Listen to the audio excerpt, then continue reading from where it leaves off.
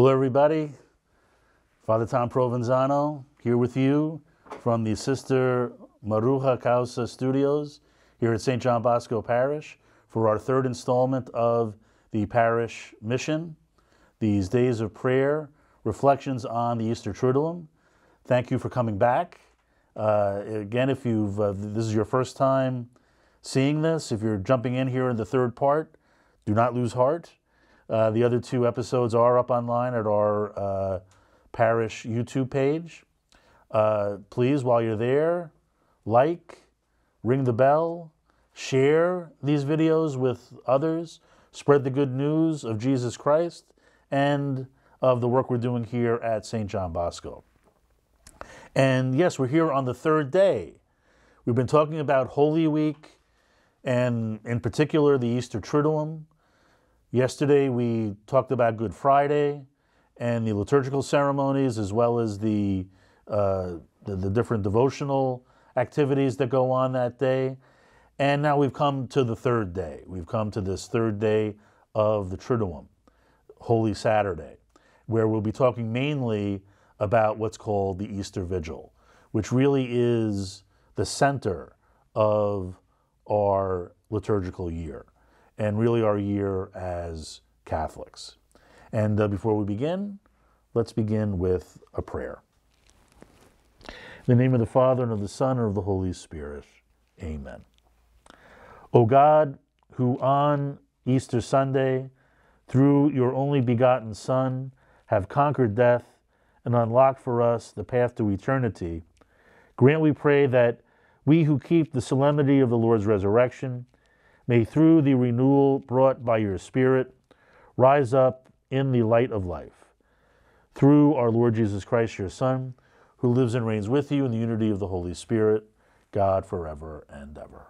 Amen. Mary, help of Christians, pray for us. In the name of the Father, the Son, and the Holy Spirit. Amen. Okay, so yes, we have come to Holy Saturday. And, you know, the morning of Holy Saturday, there's really not that much going on. Now, strictly speaking, by the laws of the Church, fasting and abstinence happen on Good Friday. There is a tradition of a thing called the Paschal Fast, where you could extend that fast into Holy Saturday. Now, you know, when my parents were children, this was before the times of the Reforms, these ceremonies that often happen at night, like the Mass of the Lord's Supper on Holy Thursday and the Easter Vigil, actually happened in the morning, actually happened during the day. You know, one thing I forgot to mention was that there is also this tradition on Holy Thursday night, for instance, of visiting various churches. I believe it's 7 churches was the tradition. And I remember one year when I was already an adult doing this with my own parents. And we were finding it hard to do. Not because we had a car, we can go to any parish we wanted to, but we were showing up at parishes that were already closed sometimes. And my parents are saying to themselves, but we used to do this all the time when we were kids. How is it? And they realized they were doing it in the middle of the afternoon. Okay. They were going to visit these altars of repose, which oftentimes were very beautifully decorated with lilies and flowers. But it was the middle of the afternoon because the Mass of the Lord's Supper had happened in the morning. In 1955, Pope Pius XII restored the Holy Week ceremonies to the evening and really gave them more or less the shape that we have them today. And it's the same way with the Easter Vigil. My mother used to told the story that around noontime on Holy Saturday, the bells of the church would ring. And that meant your fasting was over. You could go eat now. Why? Because the Easter Vigil already happened. It didn't happen at night. I guess in our case, it happened like in our parish's case, it happened like at 10 in the morning. I've heard stories where the Easter Vigil happened at 8 or 7 in the morning sometimes. Okay? And naturally, the people weren't there. There weren't baptisms.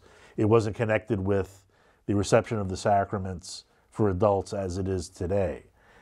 What happened in 1955, and this is before Vatican II, okay? This has nothing to do with the reforms of Vatican II.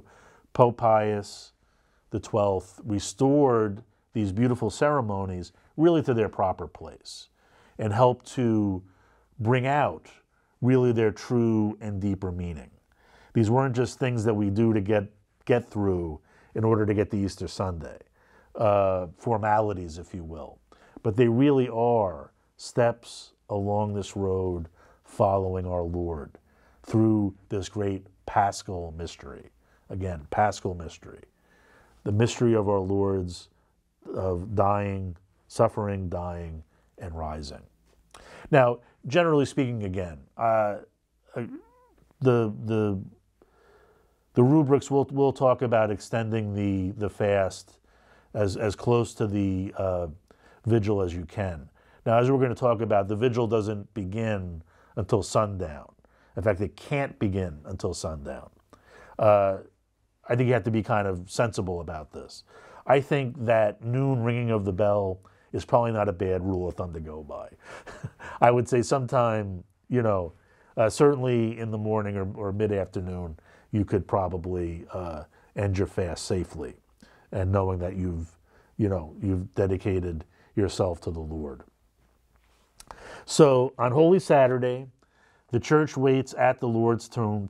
This is from the Roman Missal.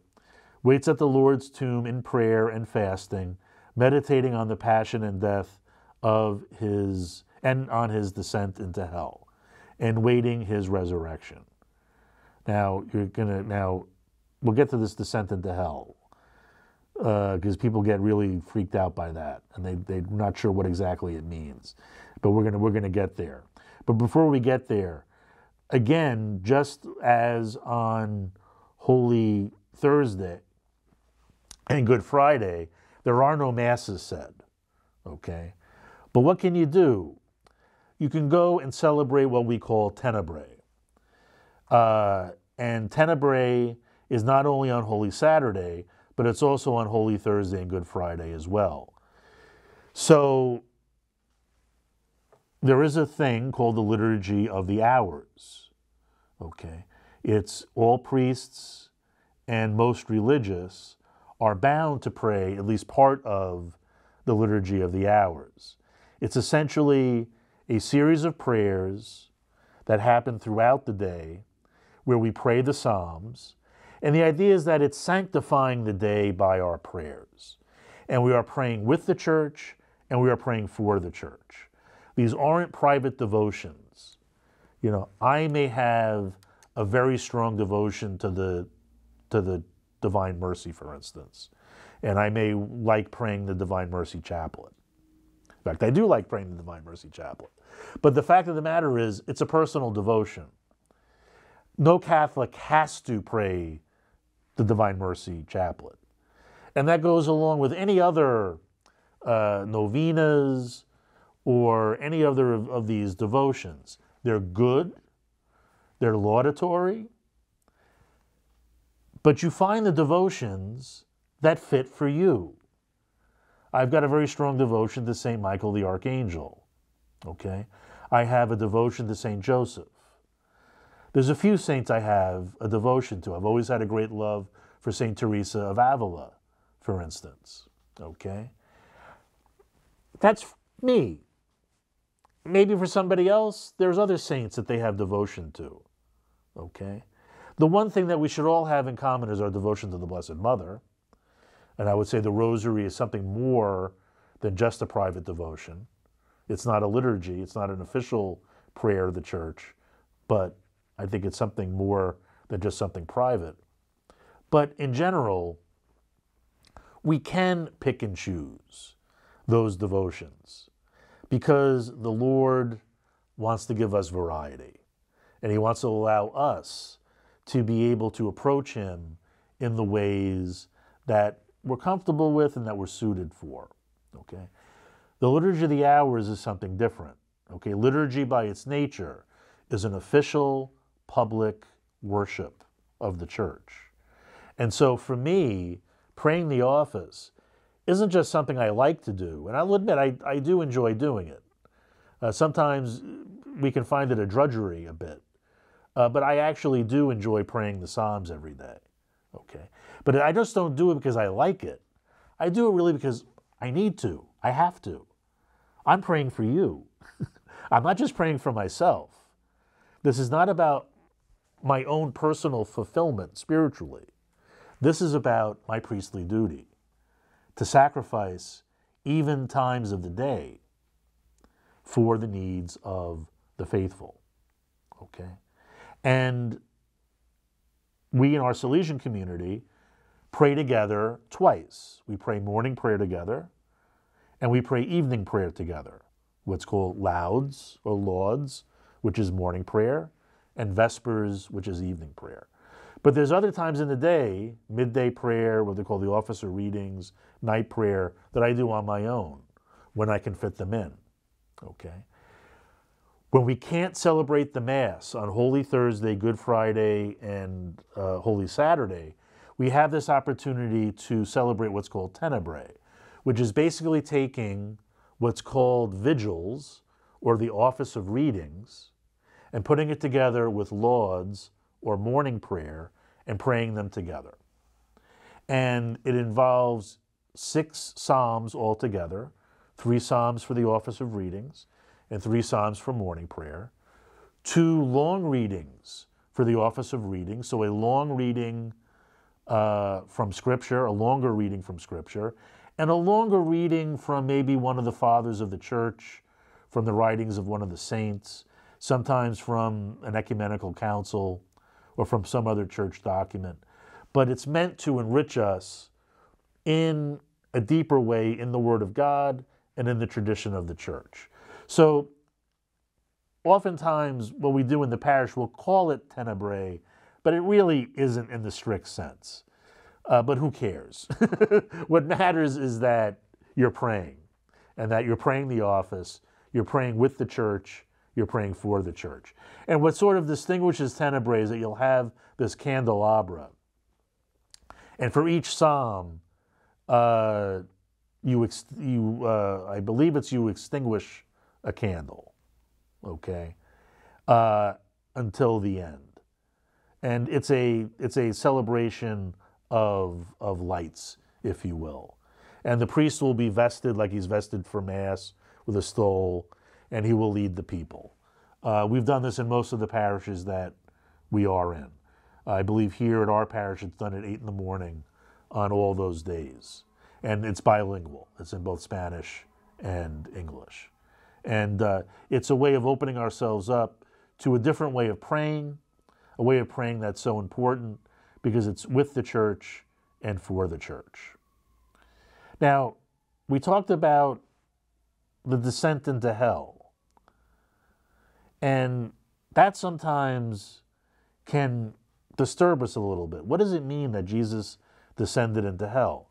Well, the first thing you have to understand is that we're not talking about a place of punishment, and certainly not a place of eternal punishment. From Catholic Answers here, I've sort of grabbed something from them. It says that on Holy Saturday, but we say that after Jesus died, he sojourned to the realm of the dead. Right? That's from the Catechism 632. He preached the good news to the spirits imprisoned there. That's from 1 Peter chapter 3, verse 19. So the idea is that Jesus descended to the realm of the dead, where he encountered all the souls that had ever lived, going back to Adam and Eve. And he is literally preaching to them the gospel. And he is giving them the chance to accept his gospel. And hell, in this case, is equivalent to a place called Sheol in Hebrew, or Hades in Greek, the abode of the dead. But again, it doesn't necessarily connote punishment necessarily. It's more of a place of waiting. So the idea here is that all the holy patriarchs, Abraham, Isaac, Moses, David, the king, all those who came in the Old Testament are there waiting. They were awaiting the Savior. And Jesus goes down there to lead them out of Hades, out of Sheol, to come with him to paradise. And this is an old icon, an ancient icon. And you can see that Jesus has burst the doors of hell, okay? And he's stomping on top of a demon there, okay? He's got the cross, the kind of looks like a processional cross in his hand. And those first two people who are greeting him are Adam and Eve, okay? And then behind them, all the patriarchs, prophets, and kings of the Old Testament. And as a part of that office of readings, that Tenebrae service we celebrate, there is this reading, the patristic reading, or the non-scriptural reading, comes from an ancient homily on Holy Saturday. And we're just going to read part of it for you. What is happening? This letter begins, or this sermon begins. Today there is a great silence over the earth, a great silence and stillness, a great silence because the king sleeps. The earth was in terror and was still because God slept in the flesh and raised up those who were sleeping from the ages. God has died in the flesh, and the underworld has trembled.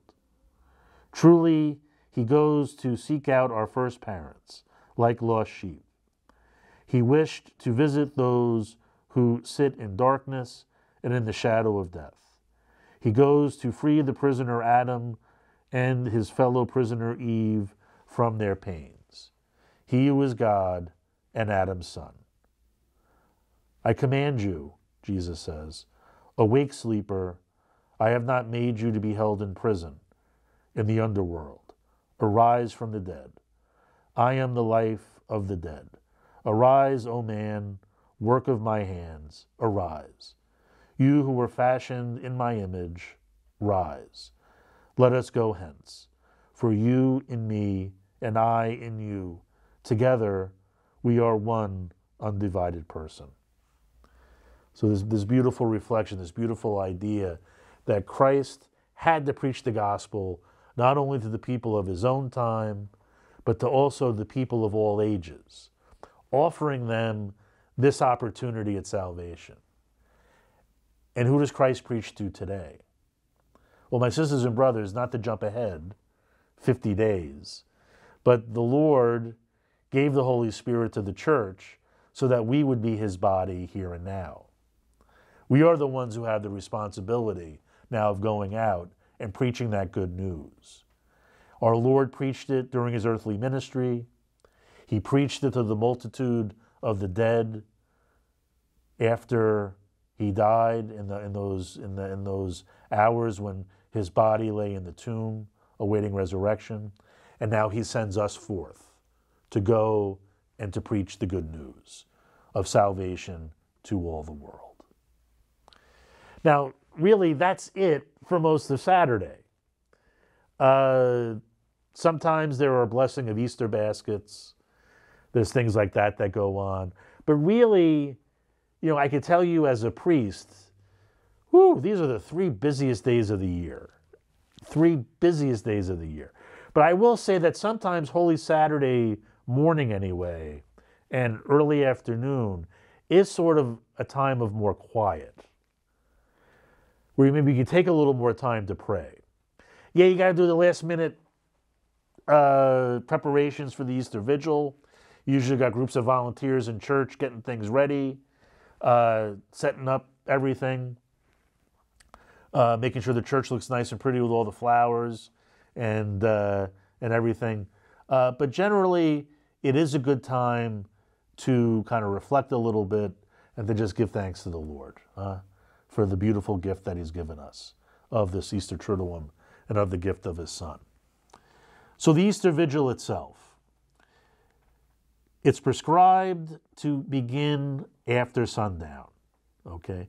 Sometime around early February, or it might even be later in December, every pastor gets a letter from the Archdiocese telling them when they can begin the Easter Vigil. Sundown on April the 8th, will begin at this time. I'm not sure what sundown is this April 8th. And you may not begin the Easter Vigil, therefore, before this time. Usually it's around 7:30 or 8 o'clock. It's usually, we don't have to be so scrupulous about it. If the last rays of the sun are still shining over the horizon, we don't have to be too crazy. But at the same time, it's kind of pointless lighting the fire for the Easter fire, the middle of the day. You kind of lose a little bit of the symbolism, huh? And that's very important. The symbolism is important. So, again, as the Roman Missal says, by most ancient tradition, this is the night of keeping vigil for the Lord, in which, following the gospel admonition, the faithful carry lighted lamps in their hands, should be like those looking for the Lord when he returns, so that at his coming he may find us awake and have them sit at table. My sisters and brothers, the other talk I mentioned that in Scripture we have many levels of meaning. And I would say, in the liturgy and in our worship, we have many levels of meaning as well, okay? And so certainly we're celebrating a past event, but we're also rejoicing now with the choirs of heaven now. Okay, there's an Eastern tradition that basically talks about that, Easter is now. What we're celebrating is now. We're not celebrating something from the past. But it's past. We're uniting presently with the choirs of angels in heaven. That's what makes each Mass, in a way, a unique event. Because we're not just remembering something from the past or even reliving something from the past, but we're participating in something very real right now. But we're also looking to the future with our lamps lit, waiting for the Lord's return. We should never lose sight of that. It's all those things together, okay? So, as I said, it takes place at night. Now, what is a vigil? Some people might ask, what is a vigil? So a vigil takes place at night. It's an ancient custom of waiting prayerfully with the Lord and for the Lord, meditating upon his word. In the ancient church, let's say in the first 4 or 5 centuries, the Easter Vigil sometimes wouldn't start till after midnight, actually, and it would go till dawn. The idea is that you're waiting, Christ is the rising sun that never sets. And so that's what we're waiting for. And we're keeping watch with the Lord. And this reading of the Word of God is central to it. Very, very important. The Easter Vigil has as many as 9 readings from Scripture. Okay, the Missal really strongly recommends that we use all 9. Most places don't, to be honest with you. And yes, you have that option of maybe swapping some readings out. But you have to have at least 3 of the Old Testament readings. And one of the readings has to be the Exodus story of the Hebrews passing through the Red Sea. That has to be there.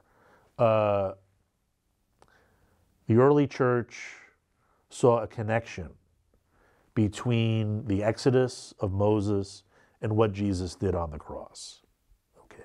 If you remember the film, The Passion of the Christ, there's a scene toward the beginning where Mary, the Mother of God, and Mary Magdalene are together.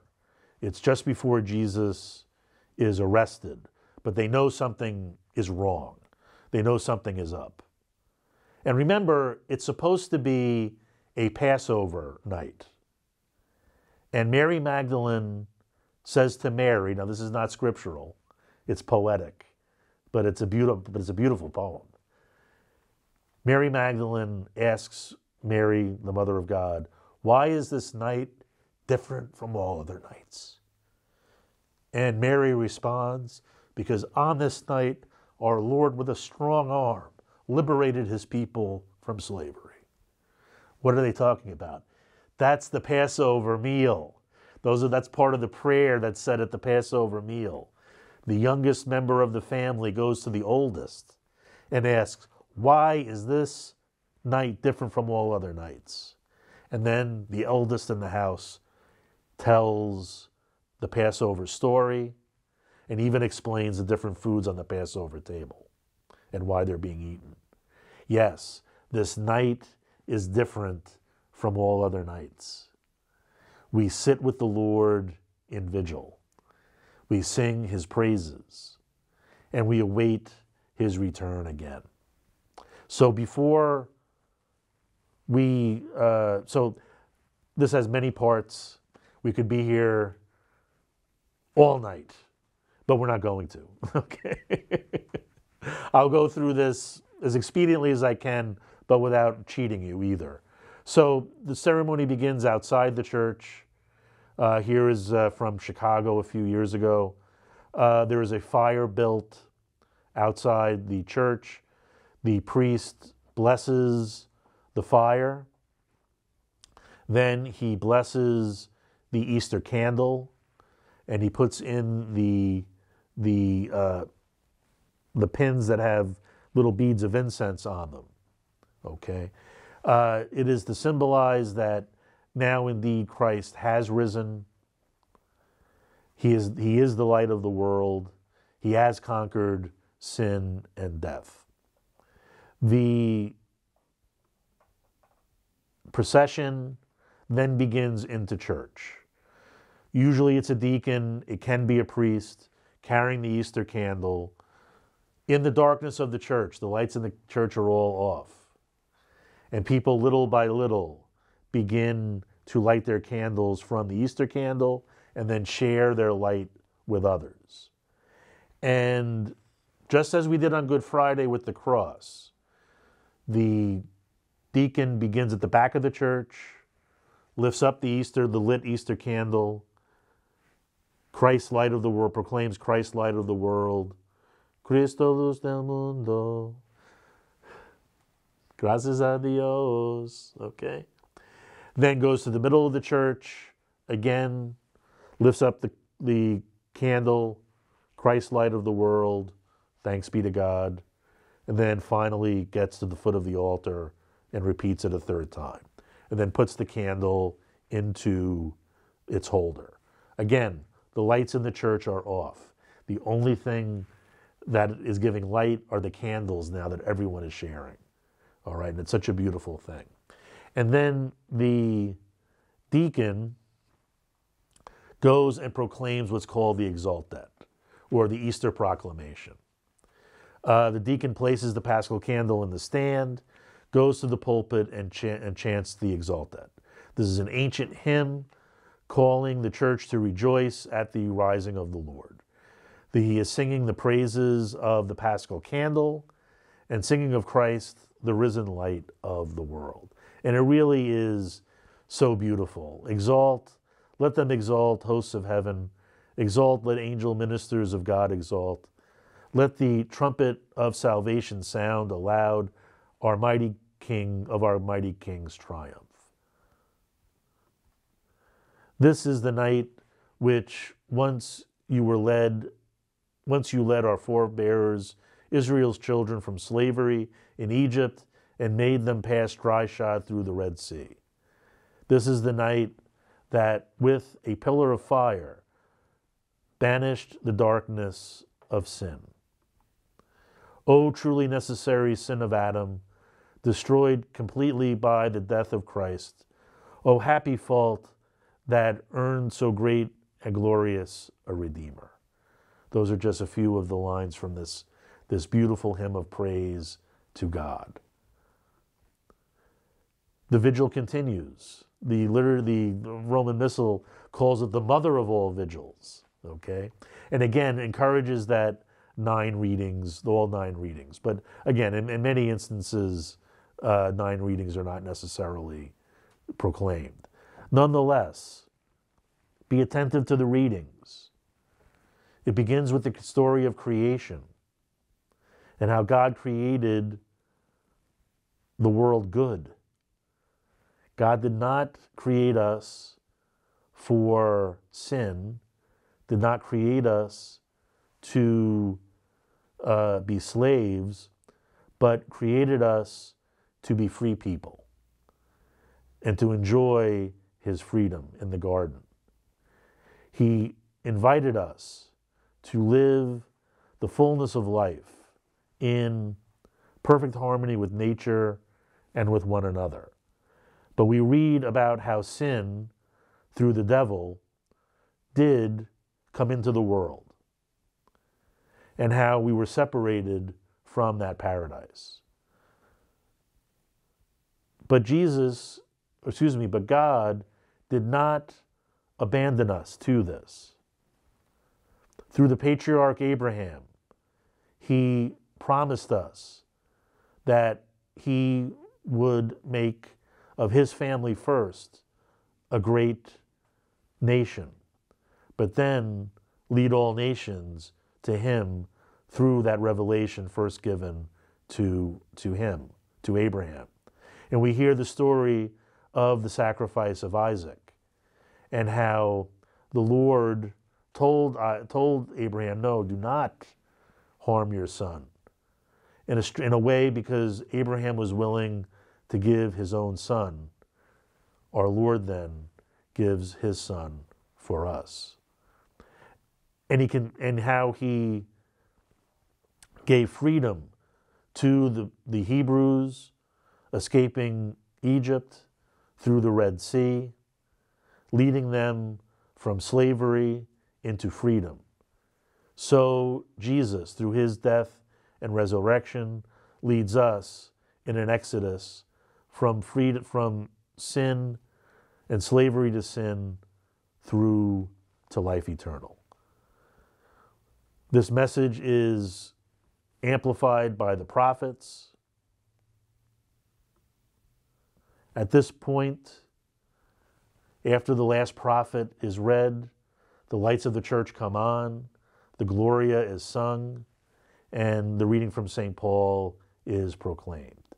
It's not the first time that we pray the Gloria during Lent, but it's certainly a high point of the ceremony. And usually bells are ringing and the lights of the altar are lit, and it's really a beautiful, emotional event. And then we hear the proclamation of the resurrection, of Jesus meeting Mary Magdalene outside the empty tomb. At this point, after the liturgy of the word, we have the baptismal liturgy. So what's going to happen is the candidates for baptism are brought forward. First, they make their profession of faith. Then they're baptized. We usually baptize them in a pool. All right, use lots of water. So that means they go out then, because they usually come in their regular clothes. Then they leave after baptism, put on the white garment. They put on a white dress or a white suit. Then they're confirmed. And they're confirmed by the priest. They're confirmed by the pastor. By the liturgical law of the church, the pastor has not only the right, but the responsibility to give confirmation right away. Okay. Then we make our profession of faith. We renew our profession of faith, and we are sprinkled with water. Okay, with the holy water. And then Mass goes on as normal, and we receive the body of Christ. And the Easter Vigil then comes to an end. My sisters and brothers, at this point, it's like we've been through the ringer. Think of where we started. We started with Jesus at the Last Supper and being arrested and taken away and suffering on Good Friday, the scourging and the crucifixion, and then the waiting of him lying in the tomb, and now finally that glory of resurrection. I hope that all of you are able to participate in the Easter Vigil and in all these ceremonies of the Triduum. And that you know that Easter is not just this 3 days, not just this one day, but is actually 50 days of celebration. If we fast for 40 days, we celebrate for 50, okay? The resurrection of the Lord.